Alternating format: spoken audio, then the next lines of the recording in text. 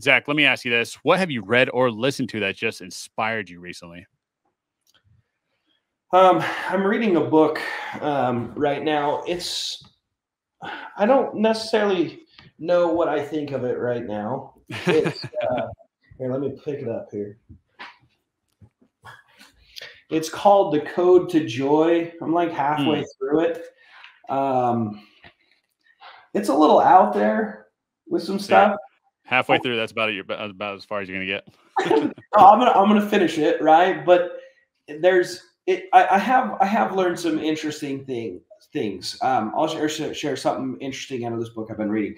It talks about basically I'm wanting to study more mental health. I really want to understand more about myself and make myself a better person, and learn to have more control over my emotions and just general choices, right? So I can get what I want out of life. And one of the things it talks about is the power of your subconscious mind. And I kind of knew somewhat of this, but it talks about like the activity in your brain. So there's this frontal section, the prefrontal cortex, which is our command center, right? That's where our conscious thoughts reside. You know, what we focus on, what we're talking about, what we're thinking about, that's our conscious mind.